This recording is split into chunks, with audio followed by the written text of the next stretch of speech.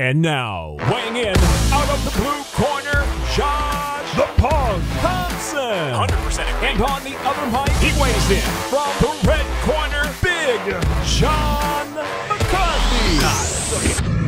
Well, hello, everyone, and welcome to the Weighing In podcast where my man, the Pug Josh Thomson, is ready to dispose of all kinds of information that we know is going on. There's all kinds of things to talk about. There's a couple of good fights coming up, but there's also things just happening within the sport of MMA as far as rules and regulations, and everything's changing all of a sudden. Oh my God. Craziness. Oh, you know, we were talking about, last show, we were talking about a couple things. We talked about how thick my neck was, which, you know, but I forgot to tell people that back in the day when you're the picture or image or whatever you were talking about, when you're watching one of my old fights with Hermes Franca, my neck back then was about 18 inches. Yeah, I believe it. I had a really thick neck. Now it's probably closer to like 16. I lost a good 2 inches around my neck. Trust me, you lost more than 2 inches. Wow. 2 inches is a lot though. Just ask her. Dude, she'll tell you. Dude, what are you talking about? I'm down more than that. So it's all right. Oh man. It's crazy.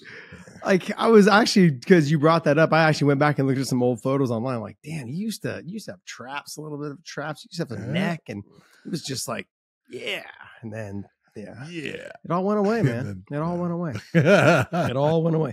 Hey, but you did say, you know, there was a lot of things that we talked about on the last show, and there's a lot of things, but I wanted to hit the comment section a little bit on our YouTube.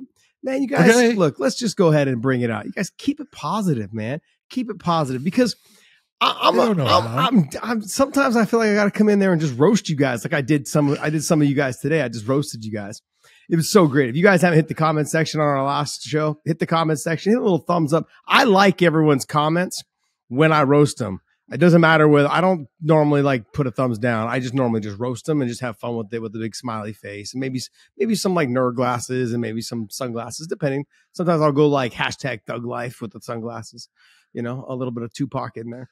But I just love when people go hard in the paint on somebody, like they were going hard on the paint against, like on me, somewhat on you too, because we apparently didn't know, or we forgot. Okay, I completely spaced it, didn't even think about it. Is that Randy Brown has already fought Jack Della Maddalena, and he also lost. What I loved was how hard in the paint that people yelled at us in there, saying, man, he's already been knocked out. He's already been knocked out. He got knocked the fuck out. He got knocked out. He got slept. Bro, he got submitted, guys. He got submitted. You guys were calling me stupid, calling me dumb. You dummy. You don't even know the sport. I can't even watch this channel anymore. I love it. I can't even watch a bunch of Karens. Can't even watch this channel anymore. He's already been knocked out by him. He's already been knocked out. No, he got submitted, guys. He got submitted. So I want to get that on the front, because man, I was having fun with some people today, because you guys have all the time in the world after you listen to our show to look things up and then then even verify it. But yet you still can't even get it right before you go on to someone else's channel and talk shit. And I thought it was kind of fun. So I had some fun today. John. I didn't go hard in the paint, but I was giggling the whole time. I laughed. Like, I don't think, like, a lot of you guys, you want to know how I know a lot of you guys are casuals, the guys that talk trash in the YouTube section, is because our numbers go down when it's not a pay-per-view, which means you guys don't watch any of the shows unless it's the pay-per-view. And you randomly will click on something probably, but the numbers go down. But then you guys don't really talk about, like, you don't really come at us during the other times. So I just laugh because the numbers are down during the non-pay-per-view weeks. You guys come back, you're sparking back around the pay-per-view times. It's just great though. I love it. But it's fun. I got to have fun with them, John, because sometimes I do get bored at home. Kids are at school and, I don't have time to be bored. I don't have time to look at the comments. Exactly. And I'm building my damn house, and so I'm busy the entire day, from morning doing chores with animals to getting into the house and doing work, and then 4:30 back to the animals. It's like I'm done. You don't even have time to read Dave's texts to even know that Dave. No, I didn't. Okay, it's like you said. It's like, nope, sorry. I'm a horrible human instructions. Can't even follow instructions. Can't even read a damn text that poor podcast Dave took Josh the time to send to me and never saw it. If you guys are wondering why Dave sounds like shit, that's how he normally sounds. We just took away his mic. So now he's working. No, he's in California, weathering the storm, I guess we could say. Huge windstorm out there. They say big storm. I don't know if my flight was going to land. I swear to God, it was like so bumpy. And you could hear the wind pelting and you could feel the plane getting pulled back. Oh, dude, it was so scary. Like, man, I was so worried for a minute. So and then take Bay Area traffic, right? Blow out all the traffic lights so they're not working. And now everybody has to do that one stop, four-way intersections, one stop, go, one stop, go. Dude, do that in the Bay Area. And you will quickly want to get back to Texas as fast as possible. No. As soon as you land, you should just want to get back to Texas, buddy. That's true too. Like when you fly into San Jose, you fly over what I call, like, I was in South Africa for a bit, and when you fly into South Africa into Cape Town, you fly over this thing called like a shanty town, which is basically like a little bit of it's like a town made from like mud and cardboard boxes and all the other stuff. And that's kind of how San Jose is now. There's a park directly under, like right below where people fly in San Jose Airport. And it's just basically that whole little park. It's all been taken over. Basketball courts, baseball fields, soccer fields, all been taken over by homeless. And so you can actually see, if you fly in at night, you'll see people, like, fires going. And the fire's going. And when the fires are going, is that my phone? I don't hear okay. It. So you'll but then again, I never answered Dave's text either. You'll see fires going. When you fly in. And yeah, it's just one of those things, man. It's such a beautiful state and it can be so amazing. But anyways, we're not going to go off on that tangent. Okay. Let's go ahead and stick with the sport of MMA. Sure. But John, there was something else I wanted to bring up from the last show. I wanted to just bring it all out. Look, there was the whole talk with the Dustin Poirier fight and the situation with Saint Denis contract and the whole deal. Okay, I want you guys to understand this though. If you guys are at home and you guys obviously enjoy watching Dustin fight, you guys enjoy watching Saint Denis fight, you guys obviously enjoy listening to our podcast, even when you don't like what we say, you still listen, and I like that. I appreciate that. Okay, make sure you guys thank us in the comments. I like all the thank yous we get this show. I know you guys are paying attention and listening. Thank you guys so much. But also hit the subscribe button too while you guys are at it. You know, pound that subscribe button. That's a good idea. Bell, notifications, thumbs up, love it. But I wanted to say this. When people were complaining, and John, maybe you can back me up on this, and I was actually talking to a couple managers earlier today to kind of go over this. When fighters want to be put together in a card, Saint Denis versus Dustin Poirier, I think there's a disconnect a little bit, because I was reading some of the fans in the comments. I was also looking at some of the media, and the conversation was this. The UFC does this all the time. They basically announce fights before the fight is signed. Even if they do, John, which I think that they do. Okay. At times. Yes. But I want to say this. But hold on. Understand. The reason that they do is because they've given a verbal. Thank you. From the fighter. Thank you. Or from the management. So I can go a step further than that. What exactly are you negotiating when it's the fight? You're not on a fight by fight basis. You have a contract that says what you're making. So what are we really arguing? Look, let's just set it in stone. You get this many rooms, you get this much per diem, you get this much for your corner. Your contract is already set. You're going to fight for this and you're going to fight for this if you win. That's what you get. So unless it's basically like, hey, we're thinking we're going to have you Saint Denis. Do you want to fight Saint Denis? The verbal was yes. I have that as that's basically a verbal agreement. That can be held up in court. If I was to say, hey, am I wrong or am I right? I mean, I'm sure the's a lot. Obviously, you could fight it. What you're right ways, but yes, they're never going to be able to make you fight under that. But what that verbal is it gives them as a promotion the right to start promoting something you've agreed to. So that's just the way it is. And look, and I love Dustin, and I'm looking forward to this fight with Saint Denis. But the bottom line is, if they did do it before they got the agreement from both, then I understand where you're coming from. But realistically, the biggest part of it all is, what are you really negotiating? Well, honestly, the one thing that I know people used to negotiate with the UFC was number of tickets. How many tickets they would be able to get for family members, friends, where those tickets would be at. That was something that I knew people would negotiate that before saying they would accept the fight. Yeah. That's it. Yeah. Money's not, because that's already written out there. Yeah. And when you have your 4-fight, 6-fight, 8-fight contract, depending upon what it is. Yeah. A lot of fighters will say, hey, I want 10 tickets and I want, it's like, it just depends on what they want. It's not just tickets. It could be flights. I want 2 extra flights. Yeah. I want a couple different hotel rooms, whatever it is, I want one for my wife, one for my side piece. That's kind of, they want to kind of make sure they organize that all as they go there. So, I mean, the history of, and even Dana talked about when Justin Gaethje was fighting Khabib on Fight Island. I believe it was Fight Island. And he goes, Justin was probably the only fighter that we've ever had that didn't say, yeah, I'm going to be on that card. I want you to put this guy, my friend, on the same card. I want like 50 tickets, for my family and my friends. He said, all I want is my mom and dad to be there. That was it. He said, I want to fight for the title with my mom and dad there. And even Dana came out and said, like, that's one of the most easiest things that I could have ever done for that young man. You know what I'm saying? Like, just fighters in general to have a tendency to ask for other fighters to be on their card. And so I get that part of the negotiation, but once you've agreed to taking the fight, there's really not much else to negotiate. And also, if this being the main event, there's already like a cooked in bonus. Normally, if you're the main event, you get another 50 grand, another 100 grand, whatever it is.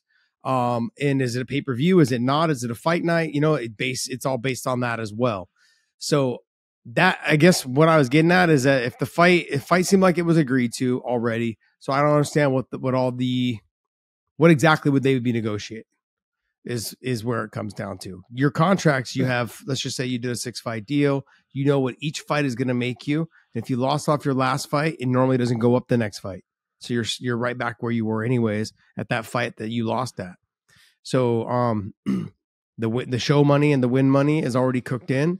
The per diem's already cooked in. The hotel room's already cooked in. If you're a main event, they give you an extra hotel room. They give you extra money. They give you an extra corner. They give you extra stuff. They give you an extra flight. They do all these little things that are in there. Now, I know everyone's contract is different, but that's already cooked into your 6-fight deal.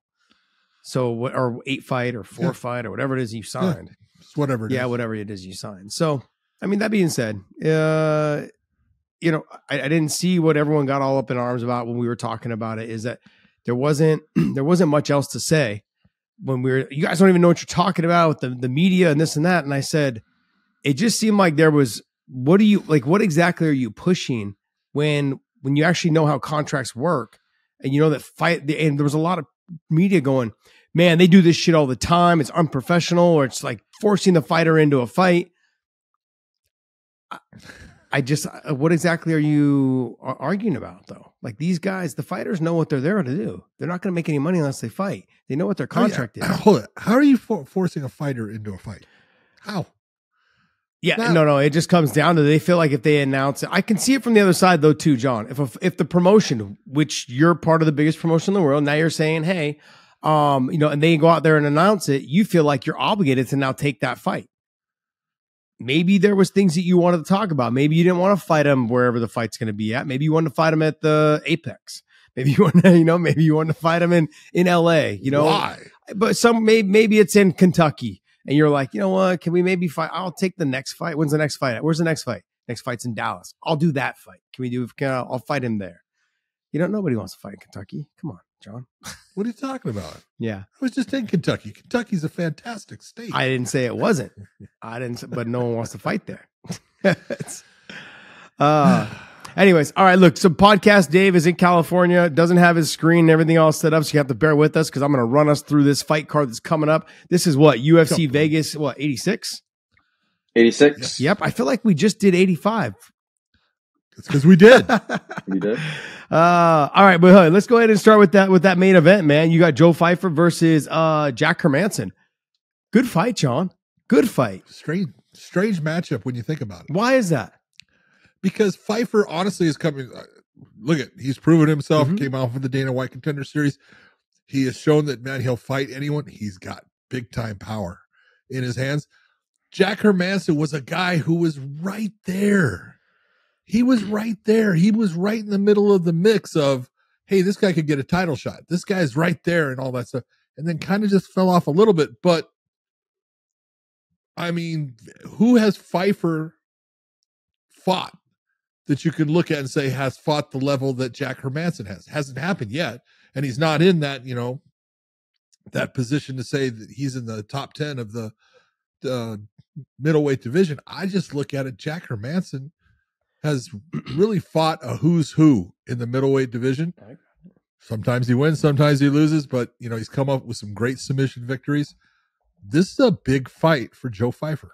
Huge fight, in my opinion. And not one that I'm saying he can't win. He's got the power to put anybody out. All right, let's take a look at this. I'm going to take a look at this right now, John. Go ahead. Take a look at that. I agree with you. So who is Joe Pfeiffer off of the Dana White Contender Series? Yep. I'm trying to remember the first fight he had. It was I can't remember. Who was his first fight off the Dana White Contender Series in the UFC? Let me look that up too. Yeah, you're supposed to be looking at this. I don't have John can't do two things at once. I got to do it. I'm pulling it up, but between coming off mute and then don't worry about it. You know what? I'll even get it. It was Alan Amidovsky. Okay, so he fought Amidovsky, who actually was had a good record for a while. Was known to have good power in his hands, but kind of really fell off. And had a long win streak and then loss, one win, loss. Really fell off of it and stuff, but. So he fights Amidovsky. He's been doing grappling tournaments. I know that. And he's had a couple of them with different people and stuff, but then he fought Al Hassan. That would be the big, fight. If you're going to sit there and say, who's the guy, and Al Hassan is a guy that went up from 170 into 185. And he's got a great record as far as, he's got some big wins, a couple of wins against like Sabah Homasi and that, but I mean, Jack Hermanson, take a look at who he's fought. If you're looking at it right now, you got to be looking and saying, in the UFC, he's got to have 10 wins. Okay. Somewhere in that area. 9, 10, 11, somewhere right in there. Who you got, Dave? How many fights you have, and how many of them are in the top 10, you think? Top 10. So his last fight was the lead to the loss. Beat Chris Curtis. Lost to Sean Strickland, beat Shabazian. Yeah, beat Shabazian, but beat Kelvin Gastelum. I know that. Yeah, beat Gastelum. Right. Beat Ronaldo Souza. Jacques? Yeah. Beat David Branch, who was in the top. 2019 was probably in the top 15 at that point. Beat Jeremy Sharp. Okay. But he's fought. Probably not. Let's be honest. He's fought Marvin Vettori, right? Now I know he lost. I think he lost a decision in that one because it was a good fight back and forth. He's mostly stand up with it. He lost to Sean Strickland. Split. Okay. What's that? Split decision. Split decision against. Okay. I know he's got a win over Chris Curtis. He's fought some tough competition. Kelvin Gastelum, Sean Strickland. I mean, look at these guys. That's some good. Like Edmund Shabazian, Edmund was, they were bringing him up big time and probably put him a little bit ahead of where he should have been, and so maybe, that's when you're looking, you go, well, you should have won that. But overall, he's been up against good, talented guys, and he's in a position right now, Pfeiffer. If he beats Pfeiffer, what does it do for him? But if Pfeiffer beats him, it's definitely going to push Pfeiffer up. Yeah, but John, he's all he's been doing lately is falling backwards. So they got to get him back on track. Get him some of those little bit of hype around Pfeiffer right now. Like, let's go ahead and talk. But his last loss is against Delici, I believe. No, I get it. Right? I understand that. And so in fighting a guy that just had the main event, it's not like they're putting him against chumps. No, I know. I mean, but you look at, if I'm invested in fight, as well as I know, fighters that come off the Ultimate Fighter, fighters that come off the Dana White Contender Series, they're going to get a little bit more love than the fighters that are coming up through the organization. those fighters that come up through the organization are going to have to work their ass off to get, they're going to have 7 fights wins in a row, and 2 or 3 of them better be impressive. You better have finishes. And I've had this conversation with Joe Silva back in the day when he brought me on. I was supposed to fight Matt Serra, got hurt. Supposed to fight João Perini, got hurt. I was supposed to fight these guys, but then when I finally got the fight against Strebent, he called me up. He's like, look, you owe me a damn favor for this fight. It's like they needed to see impressive performances, and that's kind of where I like you need to go out there and finish him, is kind of what Joe told me. If you don't get this finished, it's gonna be a problem. Like, we've been waiting on you for this long, and this is the deal. So fighters that come up through the organization, they kind of like will point them in the right direction, but they're not having guys that come off the day, or the guys, they're not treating them the same as the guys that are coming off Ultimate Fighter and Dana White Contender Series. But you have to admit that right now, as you're looking at this, they're using Hermansson, because Pfeiffer's coming off of what, a 7-fight win streak. Is that what he's on? I can't look at it. So if Pfeiffer's coming off a 6 or a 7-fight win streak, something in there. 5. Okay. 5. He lost to Dustin Stoltz, was in between there somewhere. Oh, okay. 5-6 fights ago. But he's on a good win streak. So are they using, in your opinion, are they putting Hermansson in a position based upon a guy that's got a pretty good name, a guy that's fought good competition? We're just trying to build Joe Pfeiffer? Absolutely. Okay. Absolutely. I mean, John, he went from being ranked, I think, number 5 or number 4, somewhere in there, and then now he's ranked number 10. He's on the decline. In the eyes of the UFC, he's on the decline. How old is Hermansson? He's not that old. Hermansson is 35. Well, coming on 36. Right. How old's Pfeiffer? He's getting up into that. 28? Pfeiffer's younger. Pfeiffer is 27. There you go. Like, there you go. That's your answer right there. I mean, look, there's no doubt with the UFC has most promotions, not just the UFC, but the UFC has guidelines of what they try to do. When you hit that 35, 36-year-old mark, we're looking to make you the benchmark for somebody else. We're trying to make you the gatekeeper. Trying to use your name. To build up our younger talent. And that's how this whole thing works.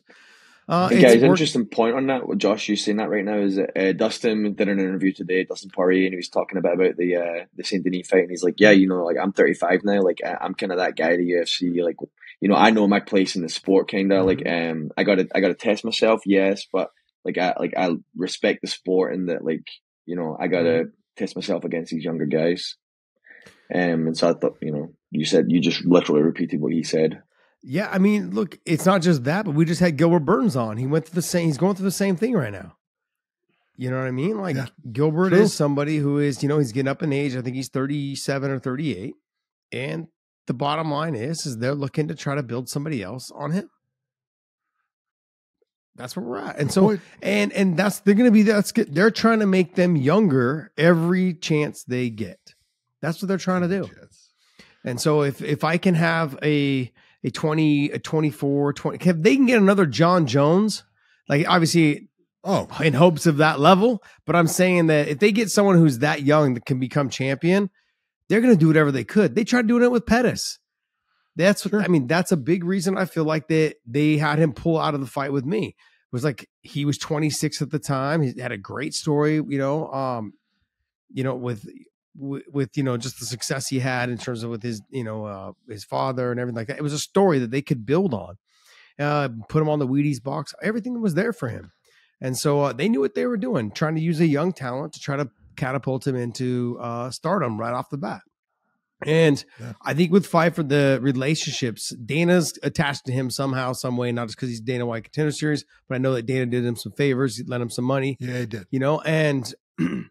And all he's done is come out and train. That was a good thing. Absolutely. Absolutely. So, I think they're looking at Hermansson like he's number 10. He's very beatable right now. He's on the decline a little bit. Who are we going to see? Can he handle Pfeiffer's power? Pfeiffer's power. He's got big power. He's good takedown defense, heavy hips, strong as an ox. So we're going to see what happens in this fight. But I got to be honest. Last week's card I looked at, I was like, I don't want to be a negative Nancy because Dave's always yelling at you and I about, gosh, stop being so fucking negative. Yeah, the card sucks. So we try to be a little bit more positive when we look at a card and go, eh. But this card, though, it actually has some pretty damn good fights that I'm pretty pumped for. So, I mean, this card is, I'm a big Andre Fili fan, but I'm also a huge Dan Ige fan. So that's another fight that we're going to talk about. That's the co-main, That's right? the co-main right here. So Dan Ige versus Touchy Fili. What you got? Ooh, man, I love this fight. You just watch Andre Fili in his last fight. Dan Ige, watch him in his last fight. You know, Ige is that guy that you know he's going to go out there and he's just going to be a dog. He's going to be in the middle of your grill. He's going to be trying to land big shots. He's good on the ground. You know, Andre Fili, I think Andre's faster than him. He's got more range than him. He will have problem with the pressure that Dan brings because Dan will try to walk through what you throw. He'll eat your shots to try to deliver his own. On the ground, I think Dan has a little bit of an advantage. I think it's going to be difficult for him to get Andre to the ground, but they match up very well. You know, it's a matter of who's on in this fight. I always look at it and say, when Andre Fili is on, he's hard to beat. Dan Ige is a much more, I want to say, he's always basically the same. He's always coming out. He puts on a good performance. He presses people. He lands big shots. He doesn't have big drops in his performances. And so he's the guy, if you're going to look at and say, who are you going to look at and say is the guy for, you know, the length of his career has had a more steady, you know, fight to fight impact? I'm going to say that it's Ige, you know, but Fili can have that performance and he has had him, you know, the last one he had was beautiful, you know, and he could definitely pull off a surprise win here because I think it would be a surprise if he beat Ige, but it's not that much when you look at it, how talented Andre Fili is. Yeah, Fili's found his way. I think he is matured as a fighter, matured probably as a person as well. He, I think, is a little bit more focused on what the goal is. And the goal is to try to win fights and make as much money as you can.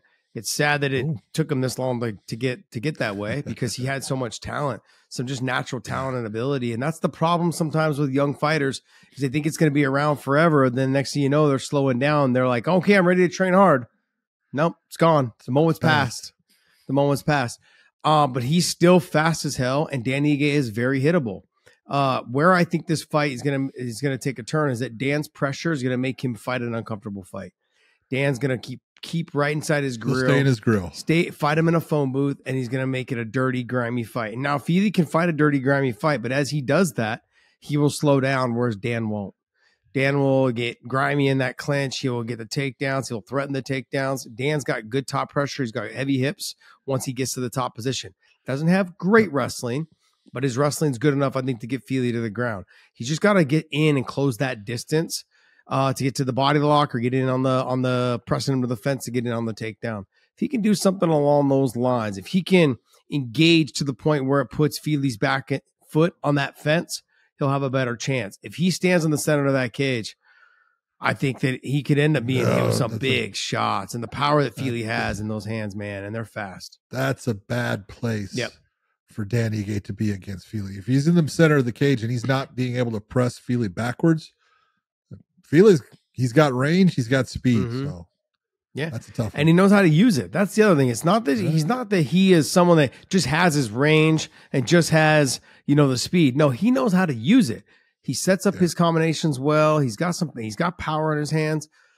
So it definitely Dan's hittable. That's the other thing that makes this fight interesting. That's what makes Dan so fun to watch is that he is hittable. You're like, damn, it's so easy. It can touch you. But then as you start to get tired from punching yourself out on his face, he starts pressing you to the fence and grinding on you and elbowing you in the face and making it dirty. And the next you know, your fucking tail's between your legs and you're rolling over and getting out of there. So true. He's a beast, man. Dan Ige is a beast. But that to me is going to be a fun fight. So when I look at when I was looking at the card, John, I was like, man, I go Dan Ige and Fili, fantastic fight. Do we see the star? Do we see a rising star in Pfeiffer versus Hermanson? Does he beat the old grizzled veteran, someone who's been in there with everyone? There's a storyline behind this card. You know, the last card, I didn't really see it a whole lot. I just saw like they put together fights that seemed like they were good. There was not much of a storyline.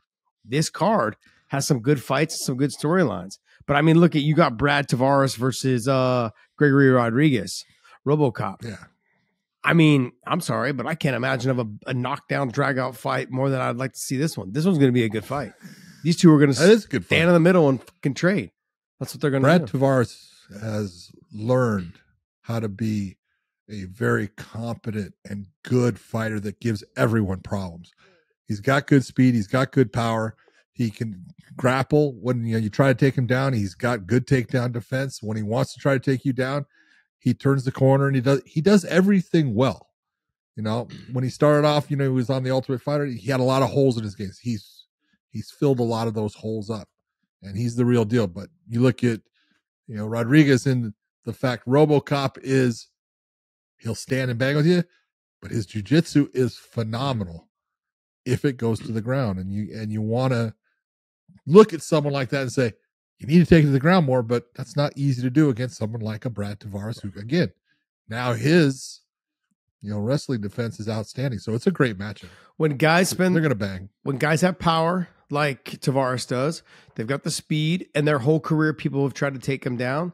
A lot of what they do at the gym is just takedown defense. They do a lot of wall drill. They do a lot of sprawling out in the open mat. Can't blame them. They can't. And so Rodriguez is going to have a hard time, I think, getting him down. If he's able to get a takedown early in the fight, say the first 2 minutes, I think it'll start to snowball a little bit and start slowing Tavares down. But I think it's going to be a lot harder than you think. I think Tavares is still really explosive, not just with the hands, but his kicks, all those things. And that lead leg, he's as good as he's ever been. Yeah, that lead leg calf kick, that lead leg kick, he's got some power in those kicks, and he sets it up really well behind his hands, and he also sets up his hands behind his kicks very well. He's a very well-rounded fighter, and he's just fun to watch, man. I enjoy every time he steps in there. He's someone that, like I said, you turn the channel, like you're not turning it. If I catch him in the middle of a bout as I'm flipping through channels, I'm not turning the channel. I'm thinking, no, this is too good. I got Brad Tavares fight. I'm going to watch the rest of the fight. So good fight for him. I think it's going to be a fun fight as well. Then the next fight for me, this is going to be a great fight as well. So you got Darius Flowers versus Michael Johnson. Another good fight. It is another good fight, but when you're taking a look and, you're really saying, okay, there comes that point, age. When Darius Flowers is like 28, 29 years of age. Michael Johnson's been there a long time now, man. A long time. And he's getting up in age, but he's still fast. And he still moves good. And he's got, he's got great stand-up. He's got good wrestling. The wrestling is kind of like, gone to the wayside with him. He just wants to be in there and throw his hands. And I'll tell you what, he can throw hands with anyone. He is fun to watch. You're in for a fight. Darius Flowers got good power. So I think they're going to sit there and they're going to wing shots at each other, but you can never say that Michael Johnson is out of any fight. You can't, because he's got the speed. He doesn't have the one crunch knockout power, even though he has been able to knock somebody out. But it's like you get into the fight with Flowers. Flowers, he's got crunch power, but he's a lot slower than Michael Johnson. The thing that I kind of Michael Johnson's last fight, though, coming off of a nasty knockout. Yeah. So where is he at? What I'm saying. Where is he at mentally? Where is he? There's a lot to be said about coming off of a loss like that. I also think, look, just the speed. He's been there before, though, too. So mentally, he knows how to deal with it. But he is 37 years of age now. I think so. Yeah. Still fast as fuck, though. Yeah, he is. But it's the things that have been happening recently in his fights. These are the things, he's got. I know he had the win against Mark. What was it? Mark Diakese.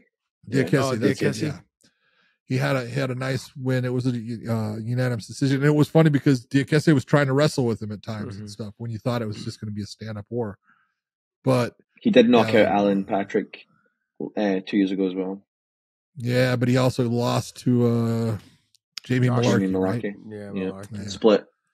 Yeah, and so you look and you go, it's win loss, but the knockout, by Diego, that's the ones that you now look at and go, is that the one that's going to make it to where all of a sudden he's not the same fighter? He's not able to.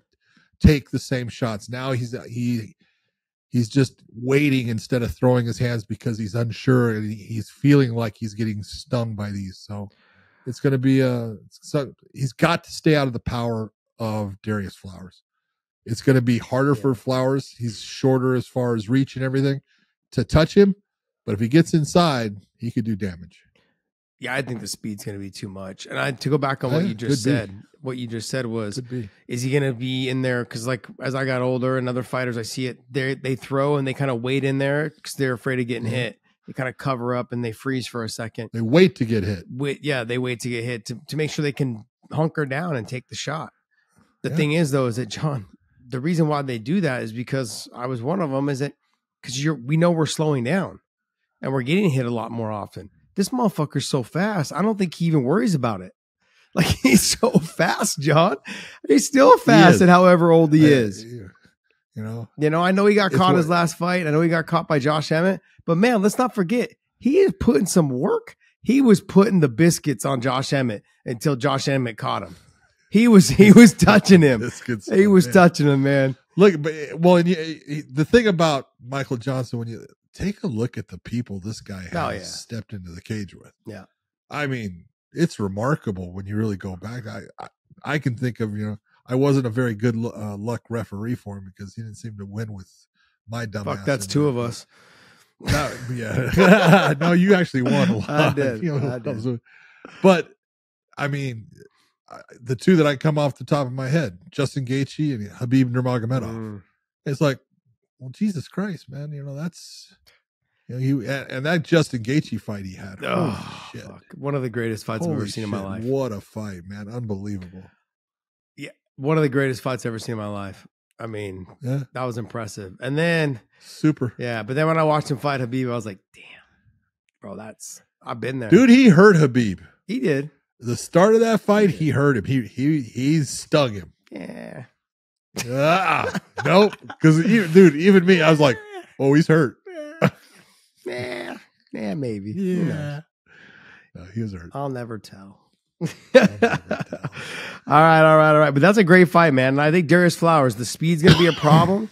But if he is able to get the timing down and something, or maybe make him miss, make him pay, there's a good chance he can get him out of there. Where I feel that Michael Johnson has a good advantage as well, which we won't see, is in the wrestling in the top position. Darius Flowers is not good on the ground. He's decent, but he's not. I think Michael Johnson is the better wrestler, the better grappler. I think he's better all the way around on the ground if this fight does hit the ground. I don't see it going there, but I do think that Michael Johnson's the better wrestler and grappler.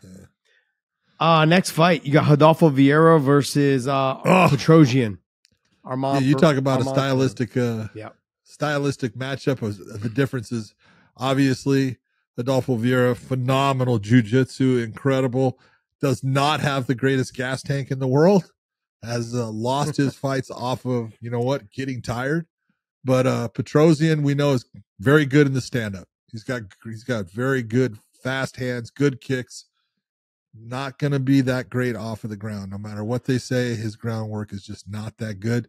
So he has to keep this fight on the feet to be successful. If he allows, and it really comes down to Vieira, if he takes the fight to the ground, which he absolutely can, he just needs to take his time. You're in control.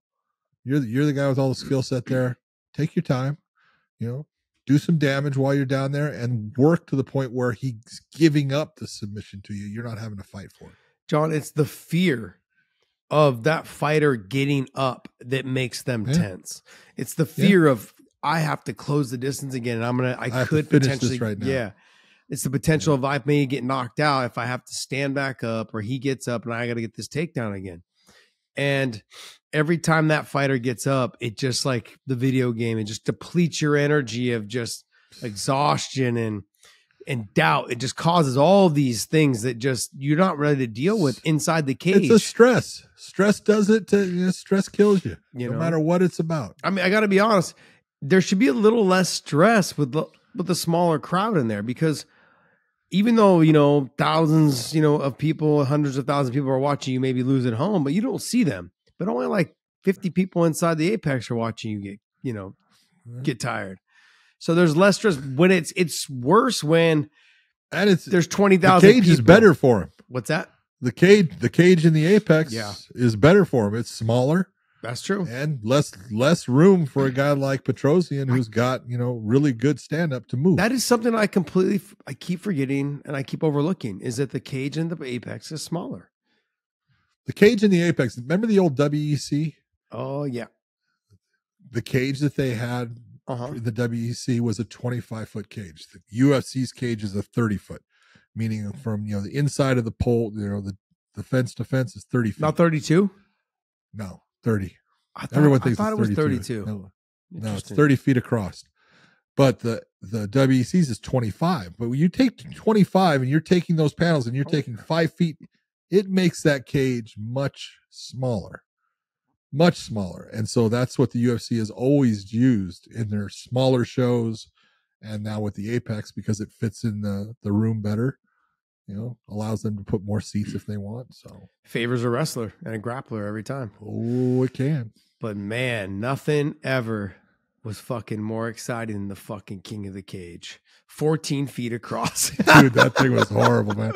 I could almost put my hands to both sides out and touch. That fucking it was like, cage. Jesus Christ, look at that thing. When you had two heavyweights or two fucking light heavyweights in there, it was like they did just half a step forward and they were fighting. Yeah. There was nowhere for them to go. Grappling. No, they both take a step forward and they were touching each other. It's fucking great, man. It was so great. We would go. I remember, God, who do I see in there? I remember seeing Quentin Jackson fighting the King of the Cage. I remember seeing. Oh my God! Yeah, I remember Bobby Southward being there. I'm thinking, man, you two guys are huge. They didn't fight each other. They were supposed to fight each other. The fight fell through, but they didn't fight each other. But still, when I saw the two of them in there both times, I was like, man. Half a step out and you guys are fighting. There's nowhere for you guys to go.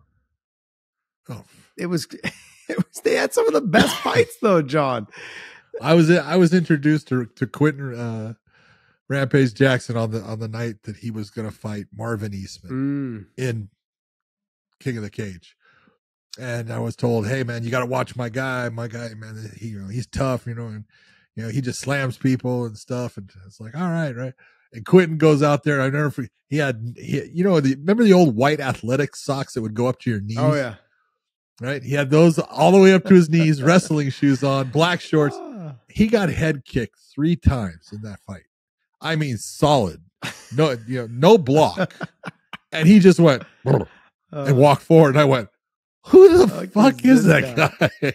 By Marvin Eastman, he got kicked in the head. By Marvin Eastman. Jesus. Yeah. Marvin Eastman looked like a truck, man. It was like built like a brick shit house, man. He was just put together, and it was like, wow. But Quentin didn't win that fight that night. But you looked, and out of the two, and you said, man, they're both good. Yep. But that dude's gonna be somebody because man, he can just walk through anything. He was awesome. All right, so John, I'm gonna read through a couple of the fights on the prelims here. You got Trevin Giles versus Carlos Prats. And you've got Demir, I can't even say his last name, Hadzovic versus Bellagio Oki. And then you've got Luma versus Bruna Brazil. Versus Bruna Brazil. That's a good fight. I enjoy watching Luma fight because she just brings it. She throws big time, hard elbows. She's getting better and better on the ground too.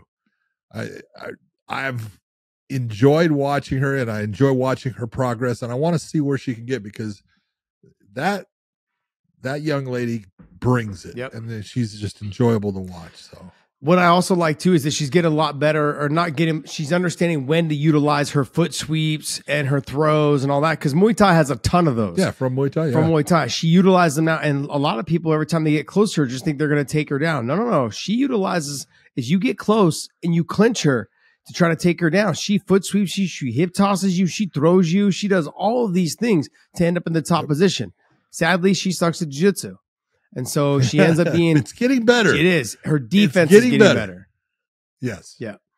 But in the clinch and the elbows and her kicks, all those things, she throws with bad intentions. I love it. I love watching her fight. She is fun to watch fight.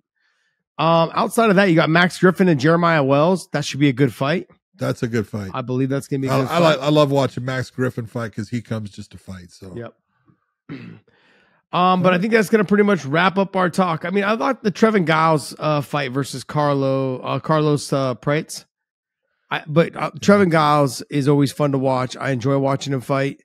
I don't recall, just to be honest, John, I don't recall seeing Carlos fight. So I'm not going to say too much. Outside of that, though, yeah, the Luma fight, Devin Clark, and I think Carlos Prater just came off of a win with the Dana White series. Carlos Prates. Is it It's Prates? Yeah, Prates. Prates. And then, but I'm looking forward to the Jeremiah Wells and Max Griffin fight. That should be a good fight. Very good fight. All right, guys. Hey, that's going to wrap up our UFC 86, Vegas 86. Before we move on, though, go to onlyfans.com/weighing-in, onlyfans.com/weighing-in. Subscribe to us over there. Thank you guys so much. And yeah, let's go ahead and move on. Dave, what else you got for us, buddy? There's a boxing fight. I'll let you guys pronounce the names because I'm not familiar with them and I will mess it up. Oh, if you're going to say, go ahead. I'm sorry. I started to take your stuff. No, go ahead, John. Go ahead. Is it the Bivol fight? Yeah, the Bivol fight. Oh, you talk about possibly the best fight that you can put together. I know they're trying to put together Canelo and Crawford, which it's just the size is going to be difficult to do as far as the way that is. But God, I hate to say, I'm going to screw up his last name as far as Beterbiev. Yeah, Beterbiev. But he's, dude, you talk about a guy that he's good. Yeah. He is fun to watch. He throws hard shots. He's got actually good footwork, good movement. Bivol, we all know how good he is. That's the best fight in the light heavyweight division you could put together. I'm looking forward to seeing it. I'm going to reserve my thoughts on it until I do a little bit more research on Beterbiev or whatever. Beterbiev. Yeah, I do know though that I just watched him fight, but only probably 2 or 3 rounds of it. Trying to see my thing and he was dominating the fight. So I'm going to go back and watch that fight again. I do remember him dominating the fight, and I think he ended up walking away with it pretty handily. But yeah, I'm going to go ahead and give more reserve on that. But John, there's something else we have to chat about real quick before we go. Is a lot of the speculation on the 165, 175, getting rid of the 70 pound weight class. And we've had this conversation for years now, you and I. And I know a lot of promotions and a lot of fighters have all been pitching for it, especially when Khabib was in the UFC. There was a lot of talk about it because Khabib always struggling to make weight, being the most dominant fighter, especially in the lightweight division, but probably in the sport over a lifetime. In our lifetime anyways, he has been the most dominant fighter inside the cage.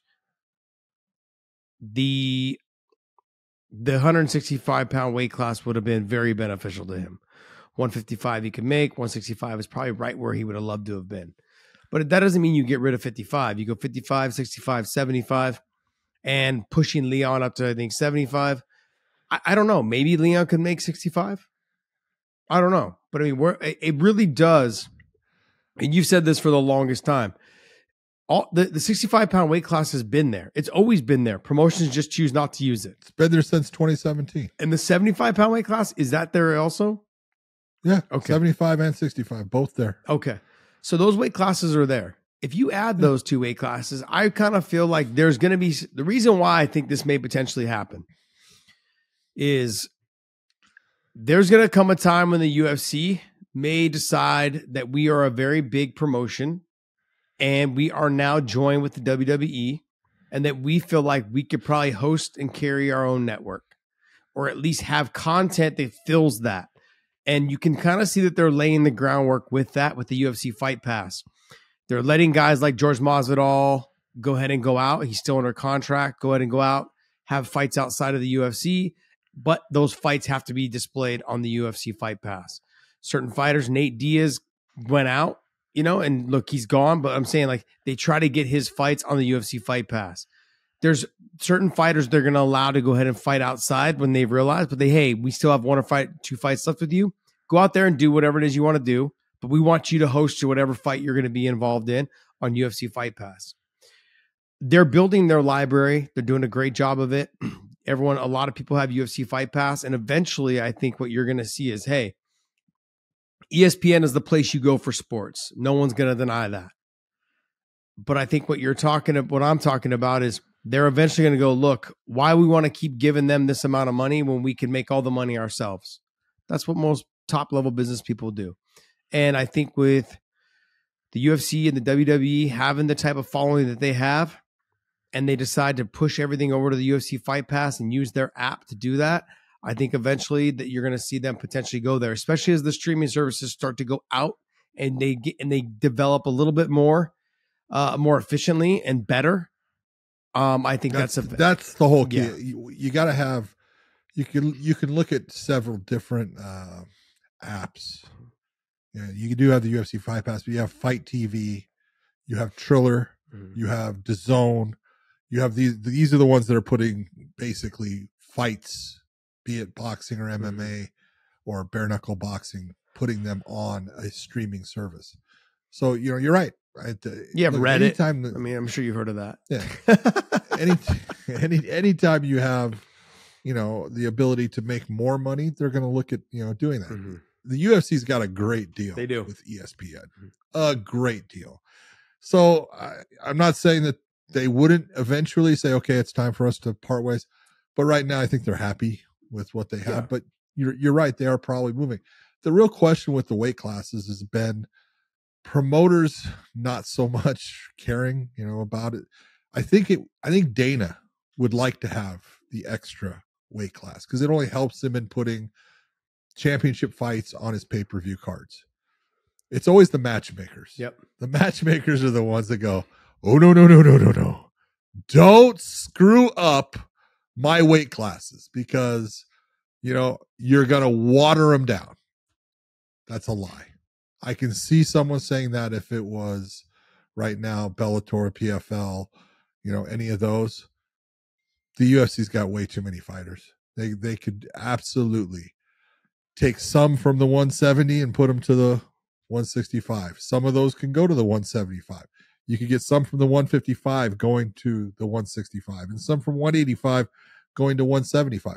It would match up well. Right now you've got like Kelvin Gastelum is dropped to 170. He lost his first fight there at 170 against Sean Brady. But you could put him where he would be really comfortable at 175. That's a great weight class for him. And so everyone's got their place to fit in. And if there was any promotion that had the roster to make those two weight classes work and work right now, it's the UFC by far. So they could do it. It's just a matter of when they want to. Well, I've had this discussion with Rich Chow when he was the matchmaker with Bellator. I've had it with Mike Kogan. I've had it with Scott Coker. I've had it with, other matchmakers in some of the other organizations. The thing is, what was it? A lot of it was, for some of them, it was like, it's not going to make that big of a difference in terms of what we are trying to do here. And I was like, okay, if that's your approach, I understand. Like, let's focus on the fighters we do have. Well, and I mean, you can sit there and say that's fine. I'm not saying they're wrong, but the whole time, basically, that you were at Bellator and I was at Bellator, they never had a 125-pound weight class. Yeah, did they? Nope. Okay. Eventually, they started to put it in there. Why?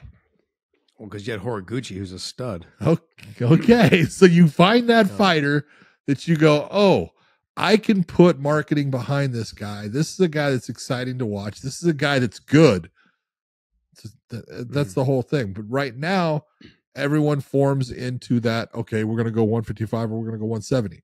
The best part about the taking away the 170 and putting in the 65 and 75 is it's just that 10-pound difference on each one, 45 to 55, 65 to 75, 75 to 85. It makes sense. No, it does make sense. I think I'm going to play like a little conspiracy theorist here in that I think that the UFC, if they were to do this and announce this, it's perfectly timed. Is that what happens is you have a moment right now where Bellator and PFL are merging. There's a lot of fighters that were released, and there's a lot of fighters that they don't like change. And so if something happens, The UFC is bringing these weight classes in at a moment, an opportunity to add more talent. If you have more weight classes, I can absorb more talent. I can use that. I don't know how much profit did they make last year? 800 million. More than you and I did. Okay, so let's just say they made $650 million last year. Okay, even if it was 300 million, whatever, they made a pretty damn. They can take some of that profit now and add those weight classes. You add one more weight class in there, and you just change 170 to 75, and now you can help absorb a lot more fighters in there to take more talent away from your rivals. Your rivals. It's very well played, very well timed. And I think that's what makes them so dominant, so special right now, is that they have the ability to do that because they are so profitable. It's just something to take a look at. When you look at that, it makes sense, right? Like, this is a time for us to get the overflow, and it's an opportunity that Dana doesn't seem like he lets things go to waste in these type of situations. Well, you take a look, being profitable gives you a lot of options. Yep. But the other thing, it's not an easy thing to do in today's landscape. So, but if you're ESPN, you're probably pushing more for this too. So you don't end up with interim title fights. You don't end up, I don't need to end up with a UFC 86 Vegas card without a title shot. I can have a title shot pretty much on every card, or I can try to have a title shot pretty much on every card. And then you have these opportunities now. Adding one more weight class is a big deal. You add more hype around them, you sign more talent, you get more people that are involved. All those fighters now have followings and they develop followings.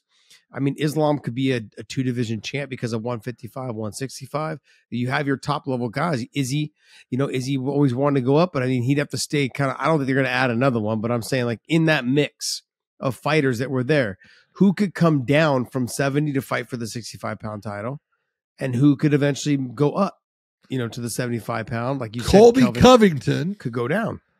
And I'm being serious when I say that. I think that would be, he's not that big of a guy as far as, he could actually, I think, make that 165. And then guys like Sean O'Malley. I know he's tall, long, and lanky, all those things, but he would probably like to go up to 45. And Poirier has talked about going up to 55. Poirier has, so there's a lot of little action. There's some action up in there that could happen. And then if you go to 65, let me take a look at the 55-pound rankings. You got Justin Gaethje, you got Dustin. Go ahead. Hey, I just had a question. I was going to throw in there while you were doing that, but I'll let you finish this. Go ahead. What's your question, buddy?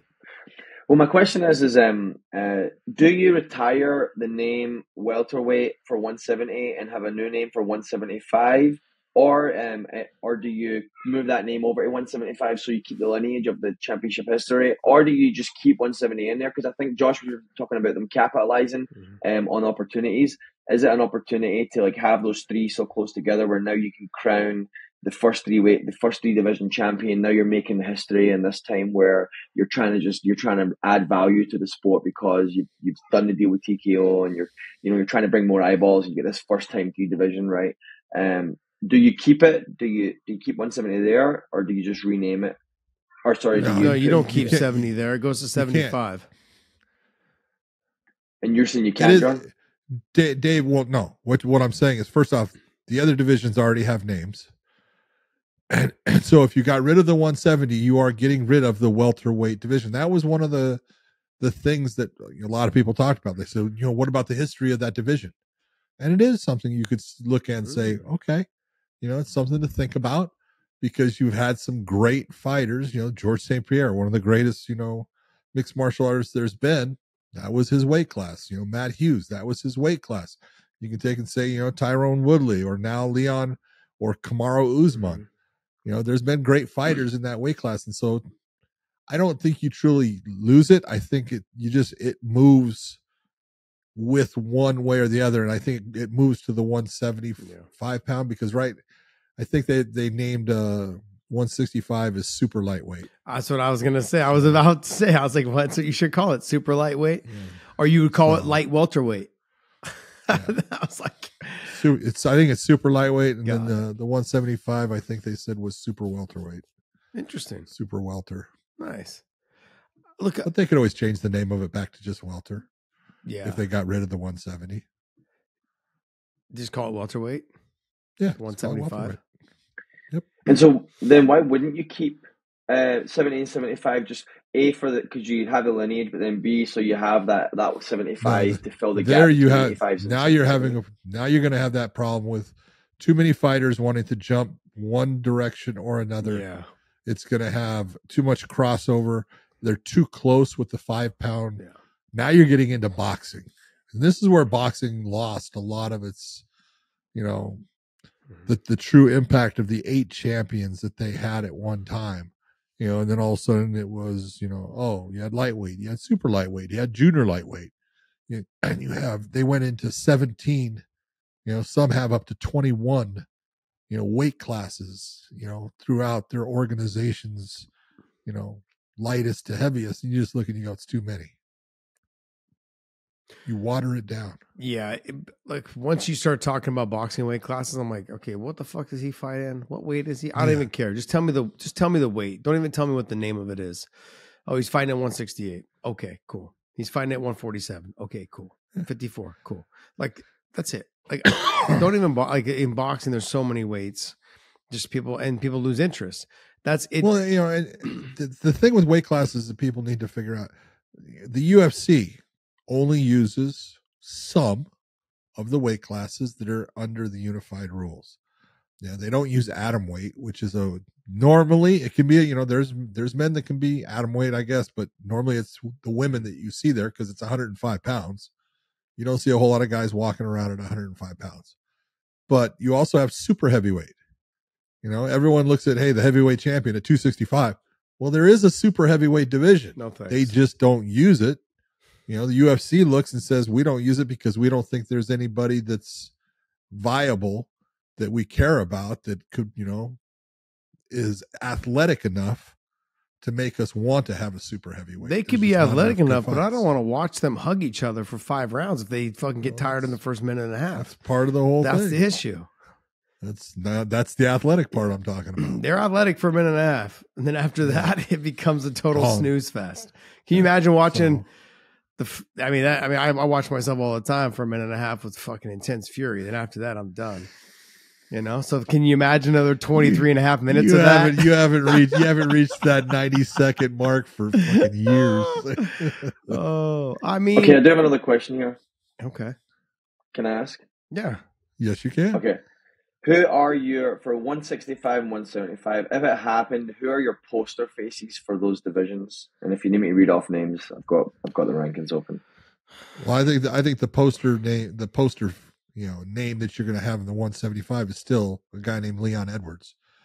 I'm not saying that Leon could not make 165. I think he'd just be much more comfortable in the 175. I think it would be the weight class that he would go to. He's tall, he's close to 6'2". So I would think that Leon would end up being your guy up in that. If you're going to look at, the 165s, one of two, a guy named Dustin Poirier or a guy named Justin Gaethje. You could say that Makhachev could go there and he would like to go to 165. Mm-hmm. I think that would make his life a whole lot easier, just as it would have been for Khabib. But, there's a lot of guys, Oliveira is perfect at 155. Mm-hmm. Gaethje can make it all the time, but he could go up to 65. But I think Poirier's got a big frame. I know he fought at 145 for a while, but I don't know how he did that. He had to suck, the marrow out of his bones to get there. But, I think that Dustin Poirier would be a perfect person to put at 165. I would agree with you. I also think somebody would make a big surge if he was able to if the weight class was there, would be Jalen Turner. He cuts a ton of weight. Yeah. A ton of weight. Very, very good point. He's fast. At 6'3". He's getting better. Yeah. He does slow down as the fight goes on, I think, because he does cut a lot of weight. He's very relaxed out there, which makes him look like he's not as tired. But we saw in the Dan Hooker fight, he got tired. That was because of the pace that they were fighting, because I think he cuts a lot of weight. Dan Hooker is also another one that cuts a ton of weight. He's a monster. But he even went down to 145, which was crazy. Who else is up in this division here? I mean, like an RDA, he's another guy. He's gone from 55 to 70. He's back and forth, up and down, but 65 would be perfect for him. Yep. There's plenty of guys in there. I mean, obviously, I think Islam could do what he want. He'd probably go to 65 because he'll get one more win, probably at 55, maybe two. But I think he was going to try to challenge himself anyways and going up to 70. But why when you can capture another title at 165? I just wanted to point this out. What makes Dana does, or what makes the UFC and the weight classes and MMA to be a 2-division champ or a 3-division champ, which has never been done before, is that because it's not so easy to do. It's because there's 10 pounds between each weight class. When someone in boxing does 2-3 weight class, I'm a 3-division champ, I'm a 4-division champ. We're all like, okay, cool. That's every 6 pounds. I'm a 4-division champ within 12 pounds. Yeah. I'm just like, okay, it doesn't do anything. It doesn't do anything for the sport anymore. That's what makes it so special for us to say, hey, Connor was, DC was, it's like, it's something special to talk about because it is so difficult. It's not the same. That's what separates this sport from boxing. It's a big deal. It's a really big deal. So I do like that they add the 65 if they do it. I think Islam would end up being the face of 65, and I think some of the other guys would capture the title at 55. And I don't know how many of them would go to 75. I think that would make for Shavkat would probably make the cut a little bit easier. Leon, I think, could fluctuate. I think Leon could make 65. What about, guy named Chimaev? Yeah, Chimaev could 75. Yeah, I think he could make 75. He could probably make it, not easily, but I think he'd be a lot more consistent with it. I think he would go to 75 and be 75-pound champ probably. He'd have a good answer for it with the wrestling pedigree. So 170 has always kind of predominantly been owned by wrestlers. From Matt Hughes, GSP was a stand-up guy, but man, that guy could wrestle. Could wrestle. Looking throughout, if you're going to go and look at George, when he beat Matt Hughes to get the title the first time, and then he lost it right away to Matt Serra. He got hit with a big shot, got hurt. Matt Serra finishes him. And from that point, George St. Pierre's wrestling got better and better, and he just took people down. And he kept himself out of danger, and he used a great stand-up mixed with his wrestling to make his wrestling even better. Yeah. I mean, but that weight class has always been dominated by that. You had Pat Miletich first, correct? Pat Miletich, yeah. I mean, look, Dave wants me to ask you guys, because he's sending me texts. Like, I need to ask you guys, who would you guys like to see as the poster, the face of that division, though? Would it be Islam at 165? Would it be Justin Gaethje, Dustin Poirier? Would you like to see Islam stay at 55? Or would you have him come up to 65? Who would be your guy at 175? Just Chimaev? That's I didn't even think about that. Is Chimaev come down to 75? Who else in the 85-pound division? Because Kelvin Gastelum's going to stay at 75. He'll go to 75. Who comes down from the 85s, though, to go to 175? Could be Robert Whitaker. Could be Robert Whitaker. Fought at 170 at one time. Those guys in there. Brennan Allen. I know he's a kind of a decent sized guy, but he still has some. He's not as lean as most guys. He's not muscular. He's got a good build. He might be able to make the weight. I'm just looking at guys real quick off of here. No, I won't say Paul Craig. No. But Chimaev is definitely. Chris Curtis could probably definitely make 175. Shorter in stature, got some power. There's just names up in here that I think could definitely do it. Last thing I want to talk. So that we've kind of exhausted the 165 to 175. I'm going to go back to last show just real quick, and I want to touch on it. John, we got a lot of flack for not giving Imavov the credit he deserved in the win. And I wanted to touch base. I'm like, I did give him a lot of credit. I thought he looked clean. He did a great job. There's not much to say. I felt like he did everything he was supposed to do. It was Delitze that I felt like I had to kind of ride on, be like, hey, you haven't gotten better. That's one. Two is you have a tendency to dip your head to the right. Three is you're kind of now it's the how to beat you is laid out there. Is don't let you get me into the clinch. Don't let you bully me around and put you on your back foot and make you fight my fight. Now that's easier said than done. We know that, but Imavov had a great game plan, and stylistically, he is a bad matchup. His technique is so good. He doesn't leave himself out of position. He's very quick with his counters. He's a great fighter. I can't give the guy any more credit than just telling him like, hey, he made it look easy. I thought he made it look easy. Now people were ragging on us too about like we didn't criticize the judging. The judging was very awkward and weird. That's the whole thing was weird about it. Was because of the fight was weird, and that's the whole point. Yeah.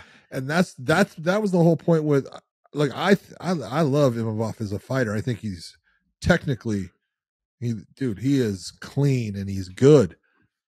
He allowed Dolidze to make it that grimy fight. And he allowed Dolidze at times to stay where he was at when Imavov had the opportunity to break away. Imavov would get the underhook off of Dolidze, get in the clinch. He would dig for the underhook. He'd get it almost every time, but then he would stay there.